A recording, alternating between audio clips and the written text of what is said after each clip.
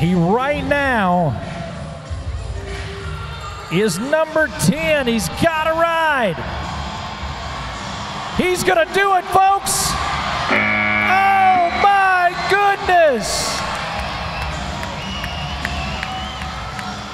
He is 47 years old, everybody. Come on. He got hurt seriously riding horses. He trains, and I mean is a good horse trainer, but got hurt in a horse accident. Spent a lot of time in the hospital, a lot of time rehabbing. Didn't get an opportunity to be on tour.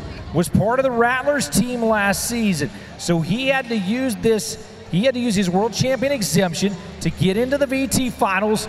There he's loving that matchup right there, and we're loving this score.